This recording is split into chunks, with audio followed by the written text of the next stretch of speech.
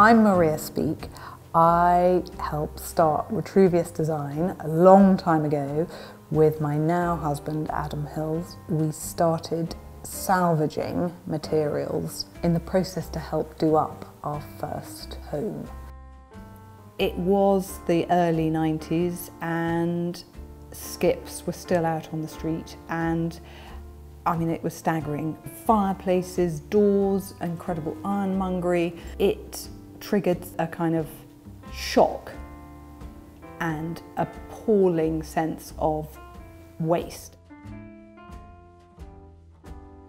So this enormous, beautifully lit space, in effect, was never used. There was a kitchen down at the back where the children's playroom now is. And the most exciting thing was knowing that you come in and this has to look kind of glamorous enough that you don't feel like you're coming into some back-end bit of kitchen. So the starting point was these two mahogany display cabinets that had come from one of the great British museum institutions that I'm not allowed to name. We removed the panel and put in the glass, and I mean, everything's made so beautifully that, I mean, literally it just needed a little bit of light sanding to bring it up.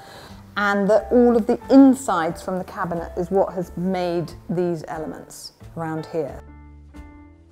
We knew we wanted something twinkly above, and that Adam had rescued these pieces of mirror from Unilever building down on the embankment, and we made them into some very simple kitchen cabinet doors.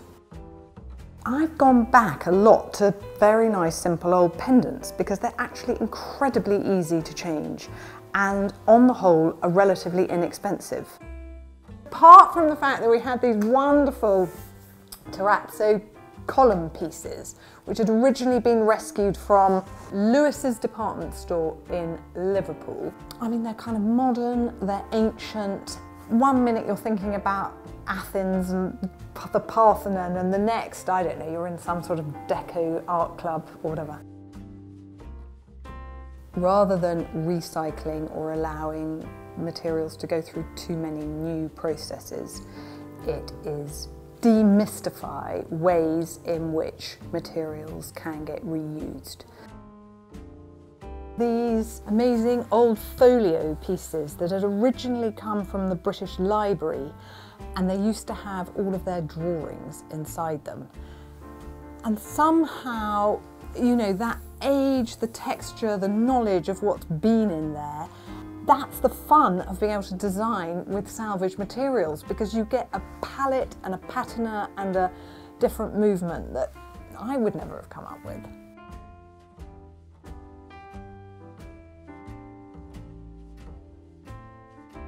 These are timorous beasties, who are great old friends from, in fact, our Glasgow days. I very much like layering fabrics in the way that you would with a dress. I love the idea of giving a dandelion the sort of scale and grandeur and sort of regalness. It's so wonderful that it's just the weed that is being made magical. But then what was so marvellous was then finding this original sweet little Scandinavian cross stitch of the dandelion when you blow and you...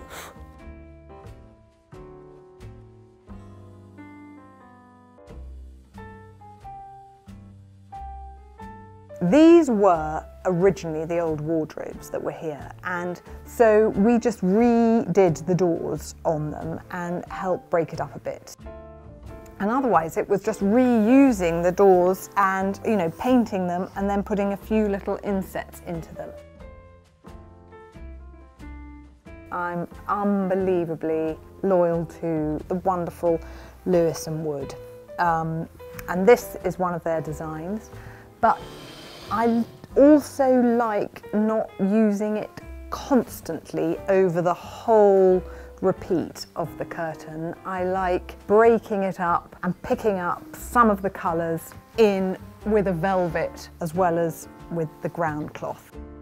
This is an old pair of Art Deco doors, and what we decided to do rather than reglaze was mirror them on both sides so that at night when you're sleeping, these shut to block out the light, and also within the dressing room area act as a relaxed, simple mirror.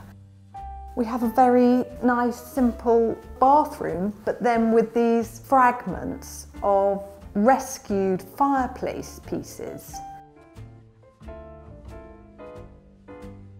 We used to have this term where it was like materials were put in by stealth, so that no one would necessarily know that they were reclaimed. But I don't really mind how the materials get reused, I just want them to get reused.